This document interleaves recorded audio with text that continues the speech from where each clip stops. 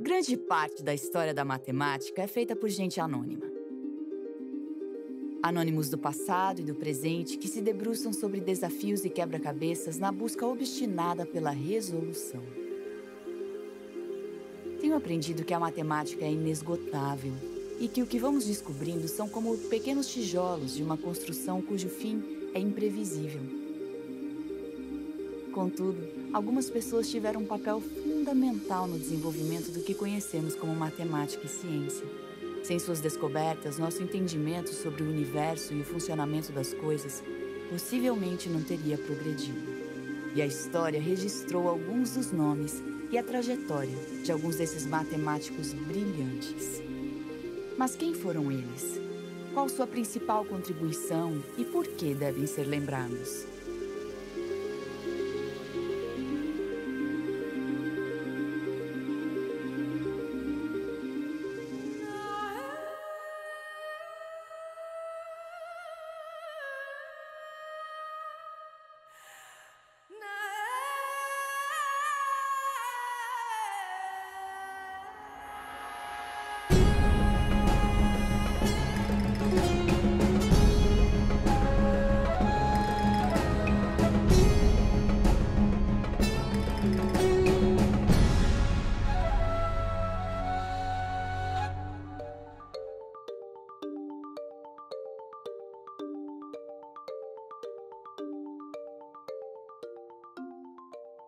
Há um elo indissociável entre o desenvolvimento da civilização e a apropriação dos conhecimentos matemáticos. No Ocidente, o resgate da matemática ao fim da Idade Média deve-se em grande medida ao comércio da Europa com o Oriente. E uma figura em especial se destaca nesse momento: Leonardo de Pisa, o filho de um mercador italiano que teve contato com a aritmética vinda do Oriente e percebeu que os algarismos arábicos eram mais práticos do que os romanos, até então usados pelos europeus. Fascinado com o que aprendera, decidiu viajar ao Oriente para conhecer de perto a matemática elaborada pelos árabes e gregos. Leonardo se tornou o maior matemático de seu tempo e colocou a Itália na rota das grandes descobertas. Seus estudos vão da geometria à teoria de números e sua influência permanece até hoje.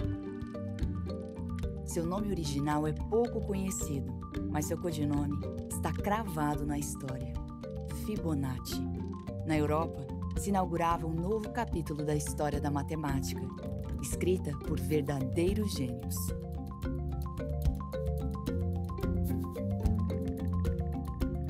And something important happened in the mid-14th century, which was beginning to look at the mathematics of motion. The whole idea of velocity as a number appears for the very first time in the 14th century, but the idea of treating velocity as a number, just as a number without regard to what was causing it or what terminates it, but just looking at velocity as a number. And this would play an extremely important role when we get into the 17th century, the early 1600s, and Galileo. And Galileo never really gets sufficient credit for his contributions to mathematics. Galileo, as I think everybody knows, believed in that we had a solar-centered universe, that it's the Earth that travels around the sun rather than the sun that travels around the Earth. He's really the first person to take a telescope and turn it on the heavens and reveal that a lot that was believed about the way the heavens operate just wasn't true. But he ran into a fundamental problem. If the Earth does spin on its axis, if the reason that we see a day go by, the sun rise and set, is not because the sun is going around the Earth, but because the Earth is spinning on its axis, well, that means that a person on the equator is moving at over 1,600 kilometers an hour in order to get completely around in one day. And even worse than that, if the Earth is traveling around the sun, they had a pretty good idea, a pretty accurate idea of how far the Earth was from the sun. If the Earth must complete one entire revolution around the sun in 1 year, it's got to be traveling at over 100,000 kilometers an hour. So how is it that we're on this globe spinning at 1,600 kilometers an hour and racing through the heavens at over 100,000 kilometers an hour, and we have absolutely no sense of why we are moving so fast? And Galileo realized that if he was going to convince people of a sun-centered universe, he had to be able to explain motion.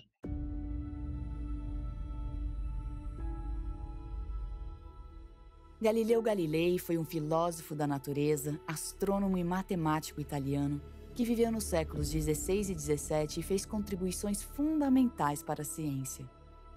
Os cientistas da época eram chamados de filósofos da natureza, e a princípio, Galileu se preparou para ensinar filosofia aristotélica e matemática.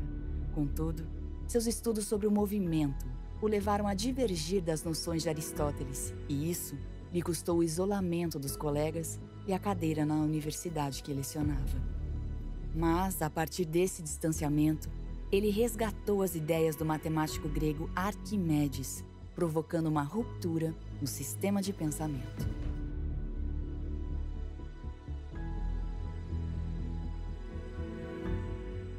Galileo's great insight was to go back to the scholastics of the 14th century, their treatment of velocity as a number, and realize that that had to lie at the core of how we would explain this mystery.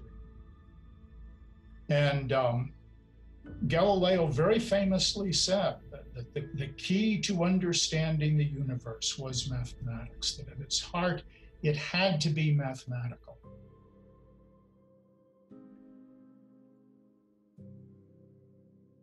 Da Itália, a matemática se estabeleceu em solo francês e revelou nomes como René Descartes e Blaise Pascal. Descartes fundiu a álgebra com a geometria, o que deu origem à geometria analítica, e batizou com seu nome o sistema de coordenadas. Já Pascal fez inúmeras contribuições para a matemática, física, filosofia e literatura. Na matemática, talvez sua contribuição mais influente seja o desenvolvimento da teoria da probabilidade, indispensável para a economia e ciência atuarial, que analisa os riscos e expectativas.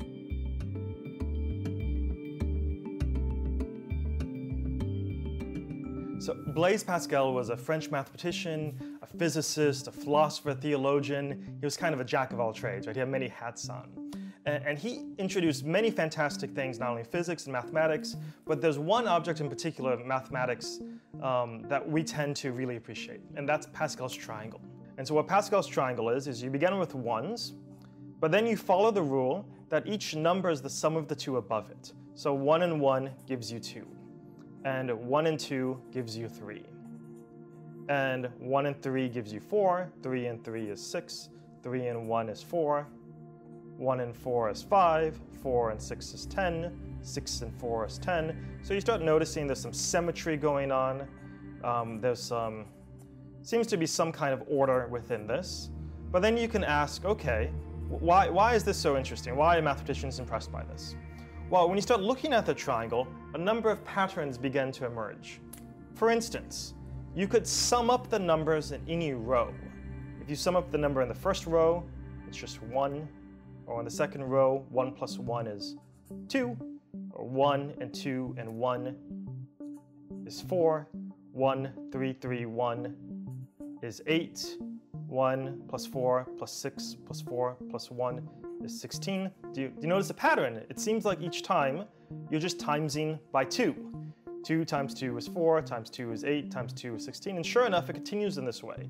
Times 2 is 32, times 2 is 64. And so there's a way in which somehow just adding up numbers is giving you this powers of 2. But there are many other patterns within Pascal's triangle as well. For example, if you look at the first row, it's just ones 1, 1, 1, 1, 1. If you look at this next diagonal, it's counting 1, 2, 3, 4, 5, 6. You look at the next one, what are these numbers? 1, 3, 6, 10. Well, those are the numbers that make triangles.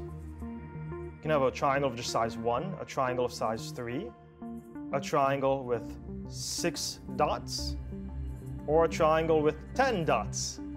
And so each row has some interesting mathematical, each diagonal has these interesting mathematical properties to them. And so Pascal was discovering these properties and discovering these hidden relationships within mathematics. But what Pascal also did is he reflected on the nature of faith and the nature of reason. And Pascal asked the question, are faith and reason, are they in conflict with each other? And Pascal observes a number of things. For instance, he notices that there are two extremes you might fall into. One extreme would be to refuse to use your reason, to not reason at all. But he notices there's an opposite extreme, which is to only use reason. And so Pascal would say things like, there are matters of the heart that reason knows nothing of, right? And he notices that even when we reason, that reason takes us to limits beyond which it can tell us nothing. And so one of the roles of reason is to teach us that there are some things that our reason cannot tell us, that there are limits to reason, and we must exercise reason within those limits, but realize there's a need for something more.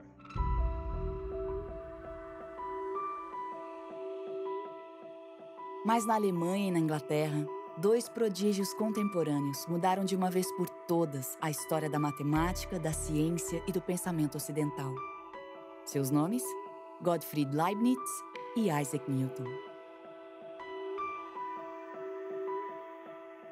An entirely new mathematics that finally came to fruition in 1687, when Isaac Newton published his Mathematical Principles of Natural Philosophy. It's generally referred to as the Principia, his mathematical principles. And he beautifully answered Galileo's concern. But what Newton discovered was that gravity doesn't just work on the surface of the Earth, it actually extends out. And he discovered that he could use gravitational attraction to explain the motion of the moon, why it takes exactly as long as it does to go once around the Earth. And if there is gravitational attraction from the Earth to the moon, that makes sense that there's also gravitational attraction from the sun to the Earth. And so Newton was able to explain the motion of the moon, the motion of the Earth, the motion of all of the planets in terms of gravitational attraction that was not just gravity on Earth, it was gravitational attraction between any two bodies. This insight, perhaps surprisingly, was not well received. About 50 years earlier, René Descartes had tried to explain why we don't sense the motion of the Earth. And he did it in terms of an ether that surrounds us and pushes things around. He was going very much back to the old way of thinking where nothing moves unless there is a mover, something that's actually pushing it. And so he postulated this mysterious ether that was pushing the planets around and holding us in place on the Earth. And this is Descartes. People believe that if René Descartes said this is the way it is, then that must be the way it is. But eventually people began to catch on that in fact, Newton really had discovered something important.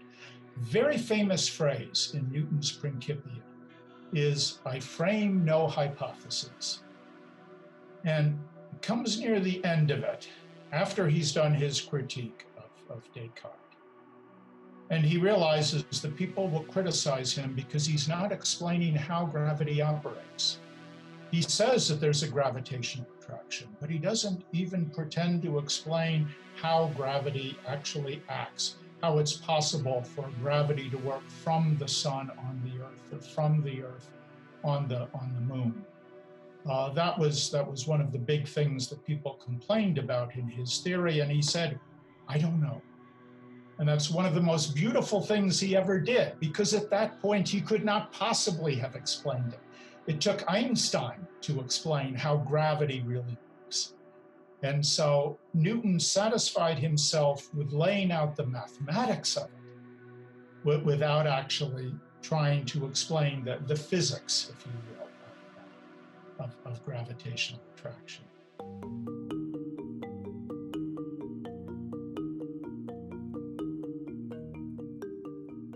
Leibniz e Newton viveram na metade do século XVII.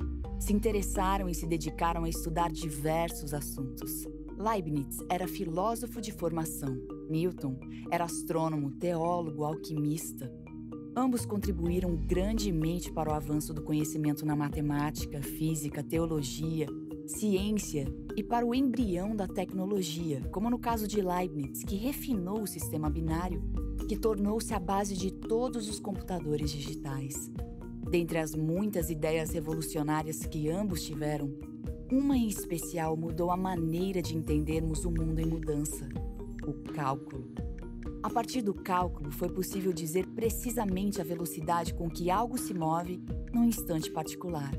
Mais do que isso, o cálculo torna possível lidar com leis físicas em geral, não apenas casos particulares mais simples. As mudanças no mundo natural podiam ser agora calculadas e previstas, desde a órbita dos planetas ao movimento dos fluidos. Por incrível que pareça, Newton e Leibniz descobriram o cálculo quase ao mesmo tempo e sem que houvesse comunicação entre eles. Esse episódio gerou o que talvez seja a discórdia mais notória da história da matemática. Quem foi o primeiro a descobri-lo? Mas se a matemática fosse apenas algo que nossa mente é capaz de imaginar, como duas pessoas distintas, em lugares distintos, descreveriam a mesma coisa de forma tão similar? Haveria no mundo natural um fio condutor, uma série de constantes, leis imutáveis escritas no alfabeto universal que são gravadas na natureza, ainda que não houvesse o ser humano para discerni-las?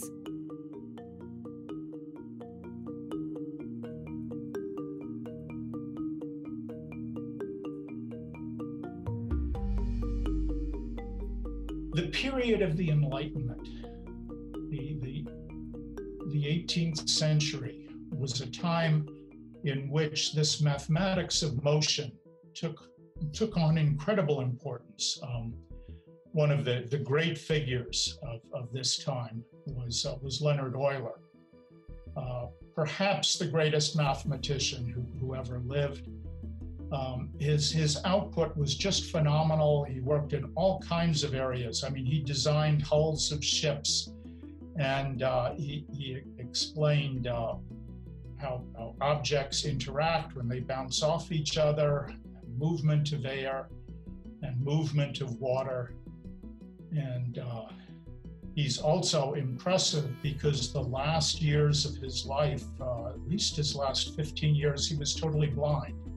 But he continued producing as much mathematics as he ever had. He simply dictated it. He did it all in his head, and had a pronounced influence on how we understand mathematics and the power of mathematics. He really showed how to take the mathematics of motion that Newton and then Leibniz had developed and show how it could be applied to all sorts of questions about the way in which the world works.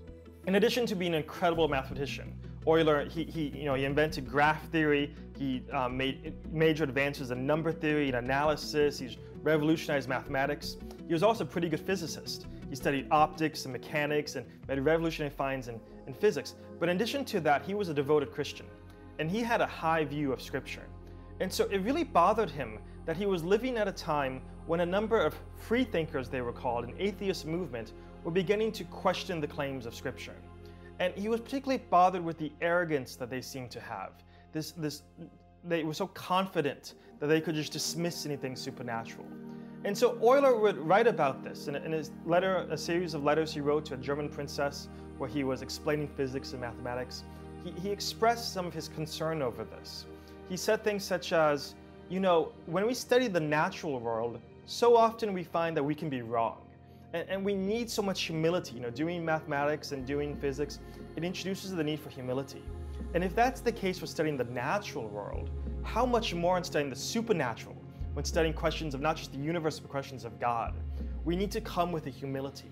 And for Euler, the ultimate humility was recognizing we can't know about God unless God reveals himself to us. The only way that we can know what God is like is not by thinking really hard, but by seeing, has God revealed himself? And Euler was confident that God had revealed himself in Scripture. And so Euler had a very high view of Scripture. Every day he would read the Bible. And so while he was doing mathematics, he was also studying to better know the mind and the will of God for his life. But it was not Euler. It was a French mathematician, D'Alembert, who actually did one of the most important, found one of the most important results of this period, which is to show how this mathematics of motion could be used to explain overtones in a vibrating string. Now, that may sound interesting, but that mathematics turned out to be critical. This whole idea that you could use mathematics to explain overtones in a plucked string, and the way plucking it changes the overtones that you're going to get. This is an idea that was picked up in the early 1800s by Joseph Fourier. And Fourier was studying heat and transfer of heat. And he realized that the mathematics that D'Alembert had used to explain overtones in plucked strings was exactly the mathematics that he needed to explain how heat travels through an object that's being heated. Well, that's very strange because you don't think of heat as having overtones, but in fact it does.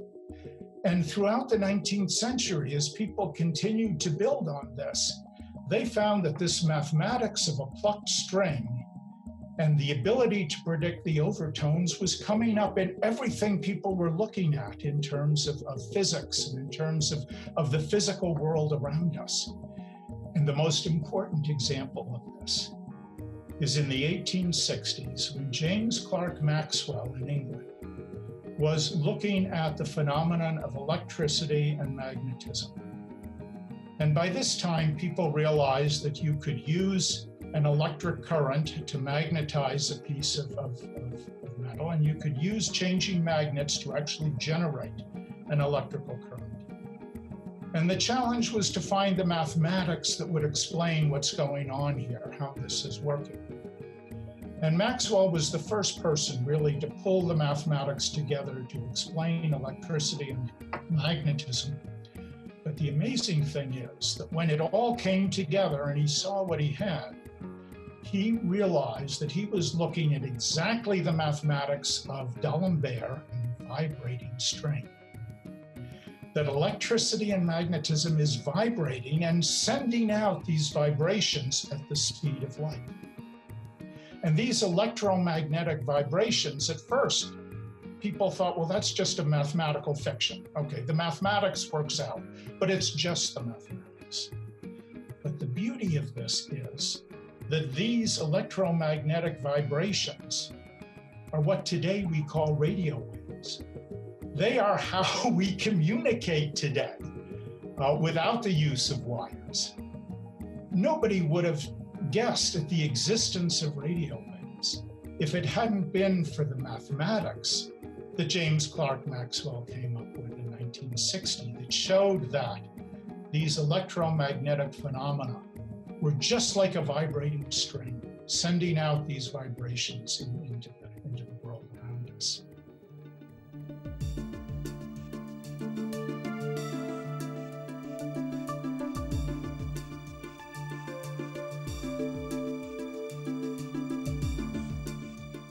As revoluções do século XVIII, que elevariam a França e a Alemanha a uma posição de destaque no âmbito político e social, foram alavancadas por mudanças na corrente do pensamento. O iluminismo propunha um conhecimento alicerçado tão somente na razão humana, e a solidez de raciocínio fornecida pela matemática caía como uma luva nesse contexto. Mas foi a Alemanha que viu nascer o último grande mestre a transitar com propriedade por todas as áreas da matemática e por todas as suas descobertas e prodígios. Carl Friedrich Gauss foi chamado de o príncipe da matemática.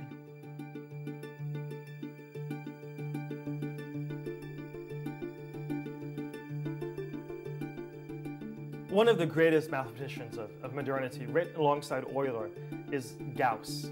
Now Gauss, he proved the fundamental theorem of algebra, he revolutionized geometry, he made significant contributions in number theory, like almost every field of mathematics he touched in some way. But Gauss recognized that there are some things more important than mathematics. For instance, he noted that there are many topics, ethics, man's relationship with God, these big questions that are far more significant than any mathematical question. And so he recognized that there are limits to mathematics, that mathematics can only tell us so much, and that there are other questions, much more significant questions, but questions that mathematics cannot touch. The power of mathematics is because we're limited in the kinds of things we think about. We don't ask the huge questions about who is God or what ought I to do. We simply limit our attention to questions of logic, questions of number and relationship and pattern.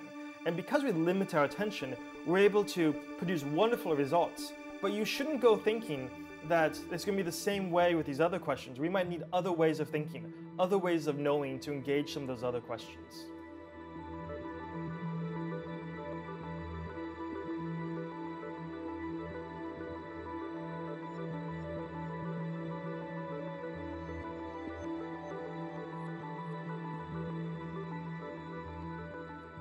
Talvez isso se explique pois não apenas Gauss, mas também os demais expoentes da matemática percebessem que algo maior e mais perfeito se revela através das grandes descobertas que permitiram o avanço do conhecimento humano sobre o universo que nos cerca. Tementes a Deus, eles sabiam que algo sempre escapará à compreensão humana. Algo que nem mesmo a mais lógica e racional das ciências é capaz de anunciar. Pois ao perceber a presença do divino, o que resta ao humano é o indizível.